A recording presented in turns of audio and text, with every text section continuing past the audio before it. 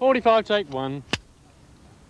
Any film crew, feature, documentary, television or commercial, has a routine they go through at the start of every shot. 46, take 1.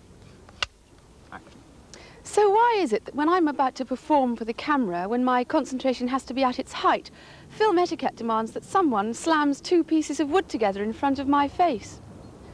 Could it be the perverse nature of film technicians the world over?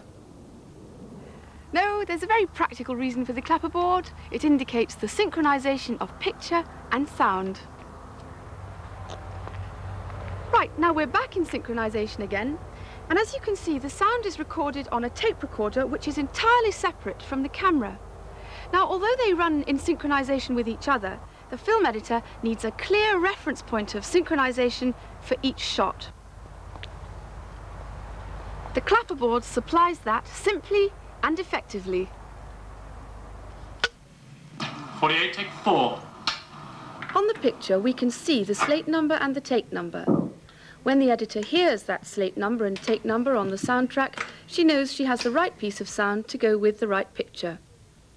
The bang on the track and the frame of picture when the board is closed provides an exact point of reference for synchronization. 48, take 4. A responsible cameraman will be aware of the need for a clear clapperboard and sometimes shout if he thinks he missed it. Not in frame, please, board. 51, take 2, second clap.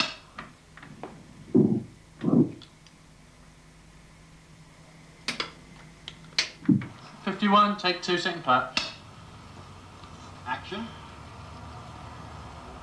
Oh, sorry. Okay, no, don't worry about it, really.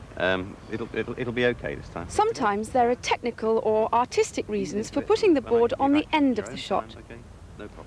If an artist is extremely nervous, or more likely, if the shot was grabbed in such a hurry that there was no time to put a board on the front of it. There's soldiers everywhere! They put down 70 mil last night. End board.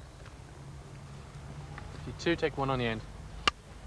When this proves necessary, the board is held upside down as an indication that it is an end board. End boards are preferable to no board at all, but they do waste time in the cutting room and should only be used in an emergency. There's soldiers everywhere!